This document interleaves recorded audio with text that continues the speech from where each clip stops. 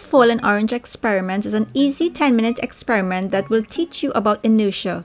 Hi guys, so today we are going to be doing a fallen orange challenge. In this experiment, all we're going to need is a plastic pitcher filled halfway or 3/4 with water. In this case, I use a cotton board, or you could use a postcard, one cardboard tube, a paper towel roll, and a small clementine, or you can use an orange. So I'm going to show you how to set up this demonstration.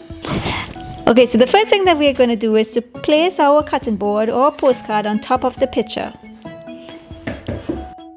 Next, we're going to stand the cardboard tube on top of the cotton board or postcard. Next, we're going to balance the orange or the clementine on top of the cardboard tube so that it is right over the mouth of the pitcher. And when you're ready, quickly pull the postcard or the cotton board away and watch what happens.